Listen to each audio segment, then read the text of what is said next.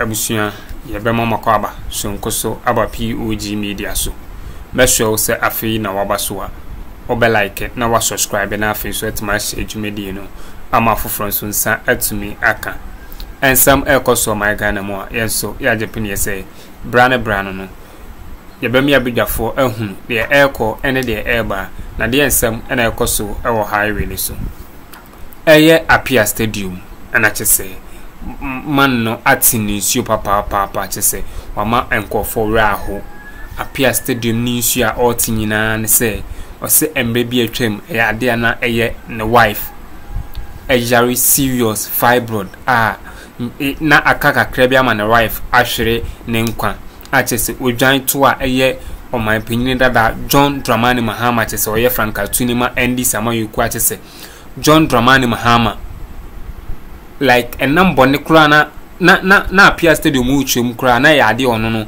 no ye MPP ni no di MPP achi enso na yere no eyare no MPP for down mo achi man ba odwan to a eye John Dramani Mahama no John Dramani Mahama it me fly eye no wife no from Ghana how to Holland eme yekoye no wife no surgery ache se man nsama ode tu dwa no ensam no eye areho sama ache se na o tini nsuo wo studio live on television Appiah Stadium tini nsuo a watch se enti wabod like amana bodam ama John Dramani Mahama ebi mu kranti ase ansama ama na pragu no ensam no ano edene enti men check hu kra mepesa bidafo ba mi akone akwakuti de ekoso ni bi nansa na ebeko no mesho so wonsam kai biara be share comment section wo like share dwumadi no ma foforo so nsa entumi enka bi medamase to rem no hu bi awura ha yes you are feeling it eh na Alisa me ka se me kire wo ne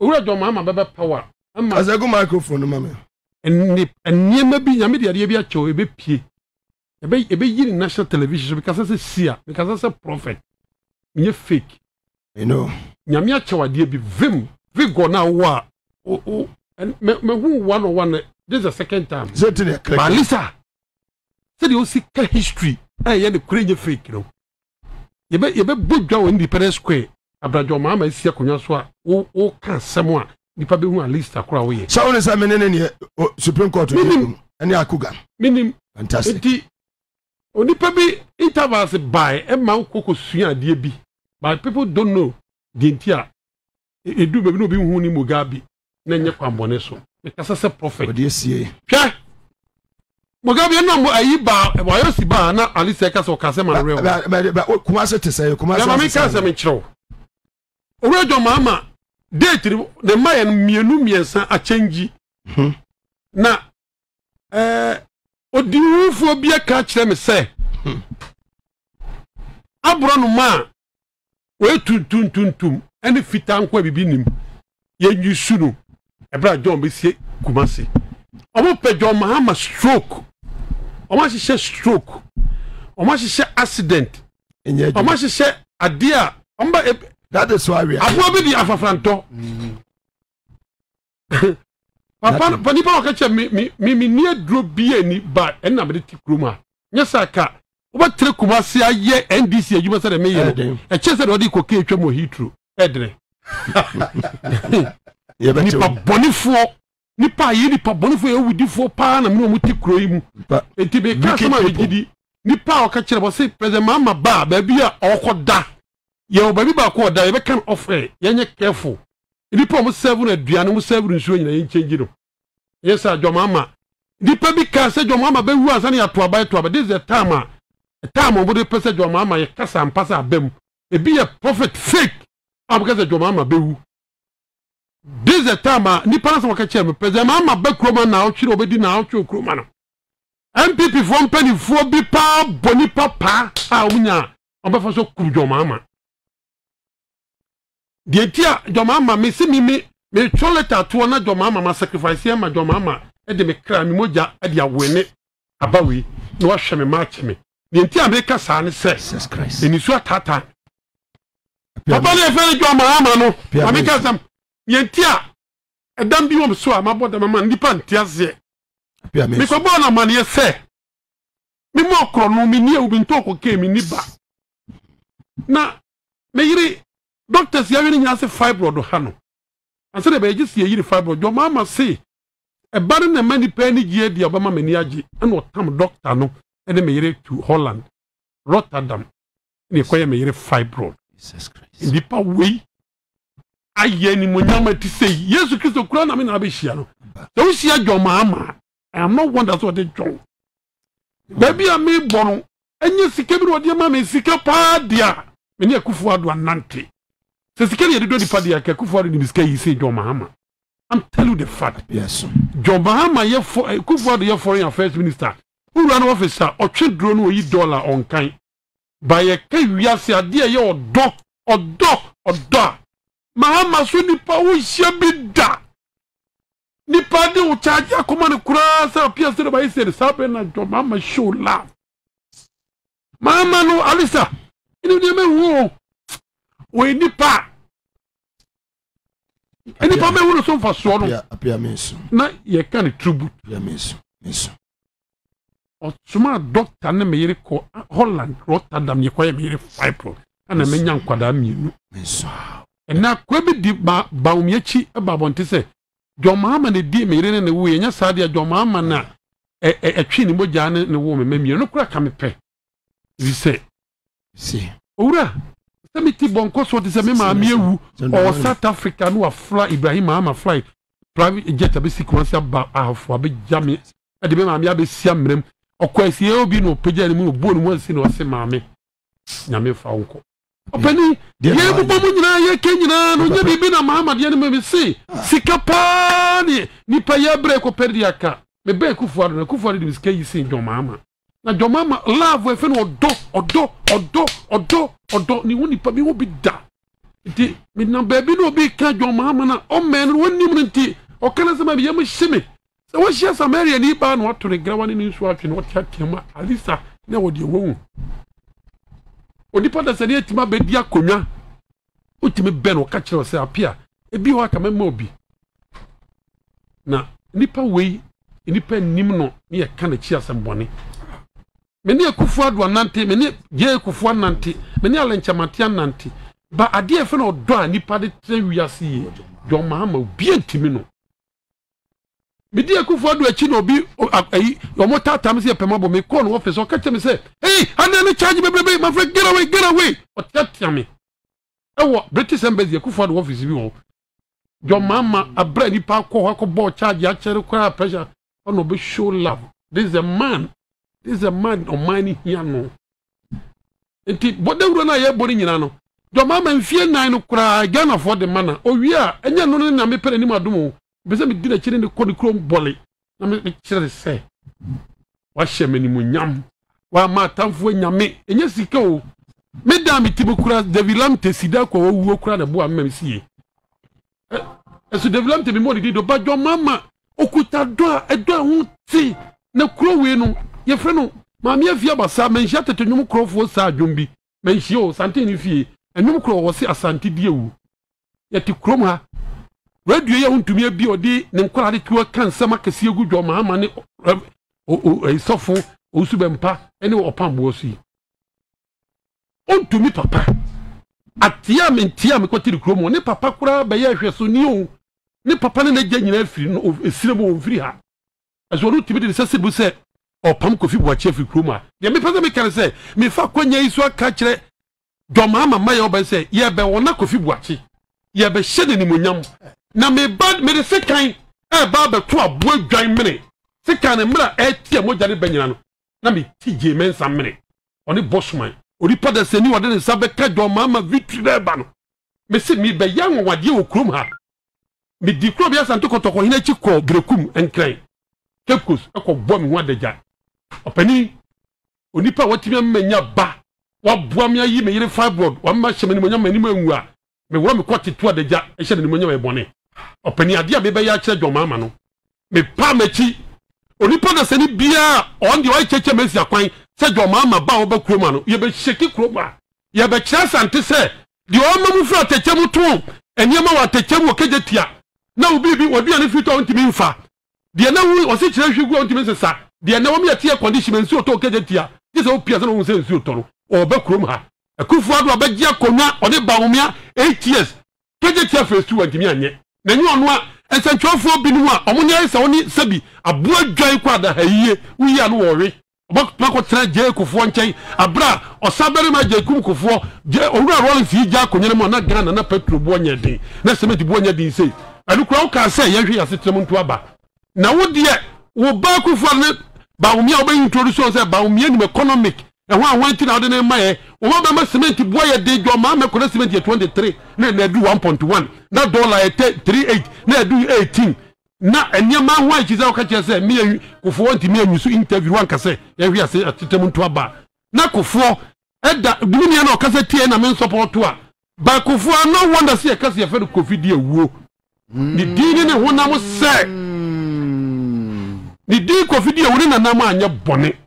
I'm not ready to insult the president Akuffo if they can who be na my Appiah Stadium but the credit say who can job 32.9 was a shanye de wanyi ni pii na nim nyansa me need that term enye onipa wanyi ni pii na nim nyansa enye panimu na Kenya sabi o kan asem nyansa sem enti ne credit say wantimi anka hwe was teme to abanance ntrofo ti kroma esentrofo bi ni ma ye kwa tikejeti assault ye ko bie do mama si ye o kan bi ye bie ye kwa airport ye kwa kati I sit down o kan bi eno mo akosha Bawumia na Akuffo ntumam eno mo no ma ya MPP aro na de meka tom say obrekuo so na dwo ayechi aboa brekuo oso na dwo ayechi ya de dwo ba kroma na de wo se de wo ye ebusunya ntinsem no mu bi ene kokoti na chese Appiah Stadium ne nsama o kan se de ntia eye wabodam amajon Dramani Mahama ni nyina ye se emre bi atwam na eka ketekete nko hwere ne wife enam eye fibroid problem ana no wife ewonti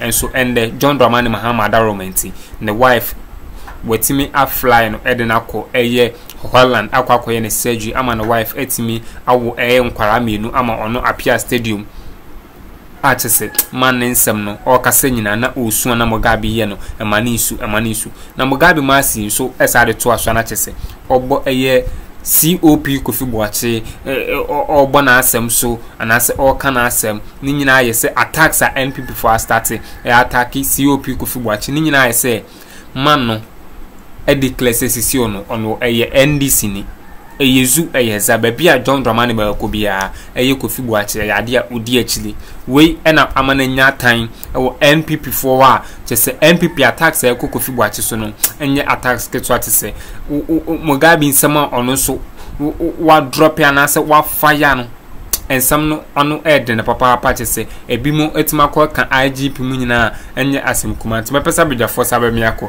nyakwa akoti eye Mugabe nsema osa so ede to aso one and say when you put to bonnie when you power bopa said your mama be do kroma nanso na nwotwe o bema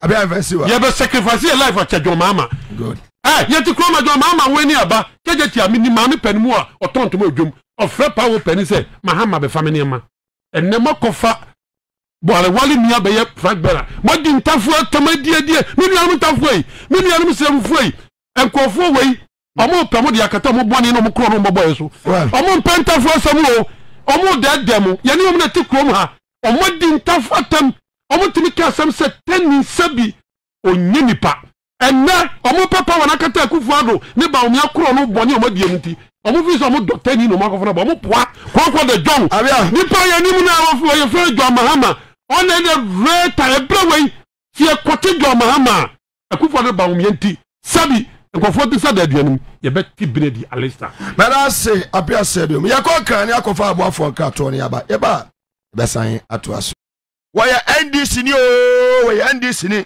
ya wa ba bo adwuma ade ama Excellency John Dramani Mahama na abatu ya ba abatu yi 7 December abatu yi Kofi Boache de onu de kan se obi abato baako it is say na nabi Kofi Boache di aja wakọ retirement watini baby a wadwene no ho na tedi enti na beba ena Kofi Boache echina Kofi Boache ena Kofi Boache echina Kofi Boache dia bay na COP Kofi Boache retired why na nabi awia ye bisaw COP Kofi Boache retired dia bay na why na nabi MPP awasate matamu ha edi Kofi Boache ni ehunahuna ma na samukura power na mutumi ka se Kofi Boakye wo training kwafo wasate matamu ha wo training kwafo oboase wo kwa Yesu nwane west na chasema ban se ne agu awie. Who is in charge? Why na ye in charge of this country? Kofi Boakye na ya IGP. Kofi Boakye ya Ashanti Regional Aya Police Commander. Hey! Na just otumi wo wagina ho me kura yi no otumi training kwafo dia ana na chasema bi before mother. Na de wo munie efri da COP Kofi Boakye wadi ni post atade agu ho ye ono ka se eyezu eyeza Mahama no ne kro ane ajai baby Mahama baby asatema tam ha se de COP Kofi Boakye retired wodi na chia ni eyezu eyeza edi hu abeto MPP for so regime sasa wo ma mo to 10 ane 20 no wo ma no mo hema ma for to 20 ne 10 nyina sambre 10 nyina se enei Kofi Boakye aba NDC a wo ma jai MPP no wo mo so aba NDC baby Kofi Boakye wona se baby a menya mani gia na ho na mekọ sasa Kofi Boakye open peace obey regional commander wasatema tamam ya toaba ya antise ekra ba kokora ya hwere na nya na okwa retirement anu obey sakasaka na mom emreti o mayo maji so mo baya basabasa obi etemenya basabasa wa sasa kwafo mo pese mo nu o mo ya basabasa ni nyina no Kofi Boakye otu amanfo afo obi a wo ye nya basabasa obey no Kofi Boakye beka cha se mekoye tisampa ane adwepa wasi opi Kofi Boakye retired trimunti no ama mrate ni nyina o ma nyina jai MPP no ye nei mitimi mbobodi eti eno ana edefia panic esi chama wotumi ewa regi mu regi ya mitimu atenga dance na me ho ene na nabi mo omoda wo mo na sasa samrate ni nyina se wo munya adwuma ni biem o ma jai ti regi na gu MPP na Ashanti region obi abato baako obi a waye wadwene se wode sakasaka abako police station bi yabema utuo safo kwa basabasa de wo kwa camera no tumi so ye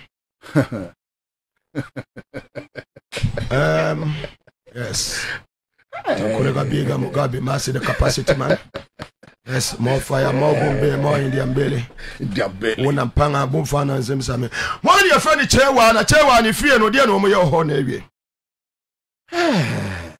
Mugabe. Within the chewa I can see edie no chewa.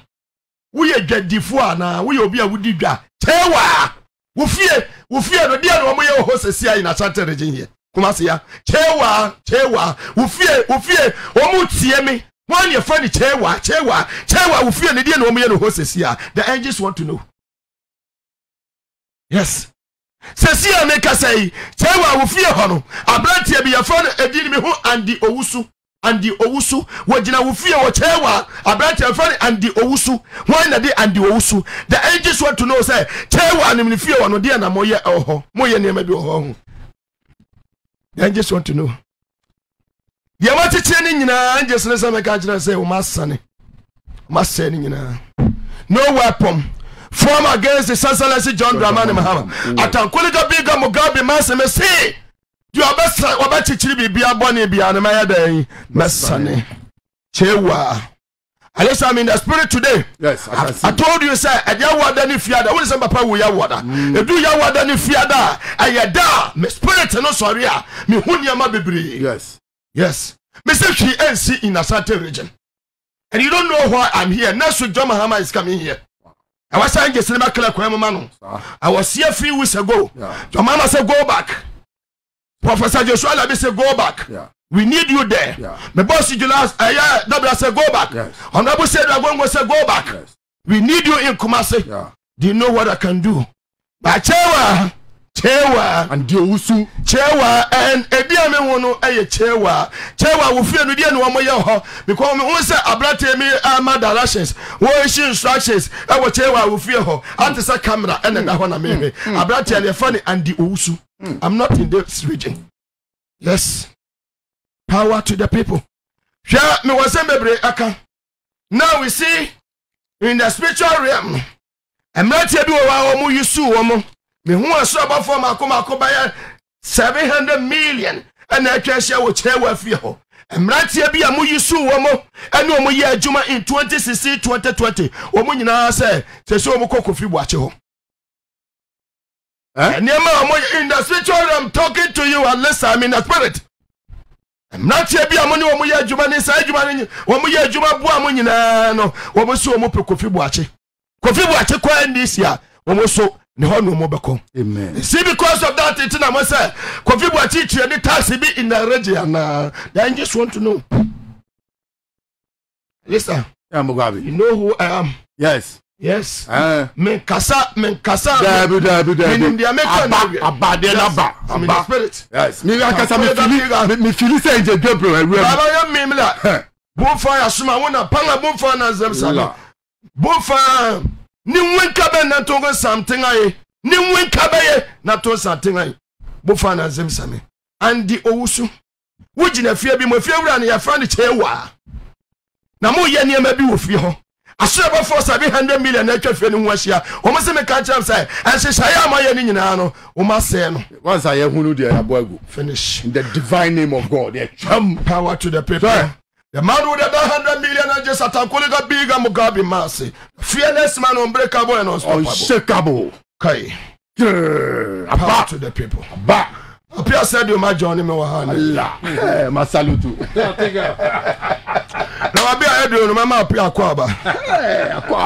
Appiah.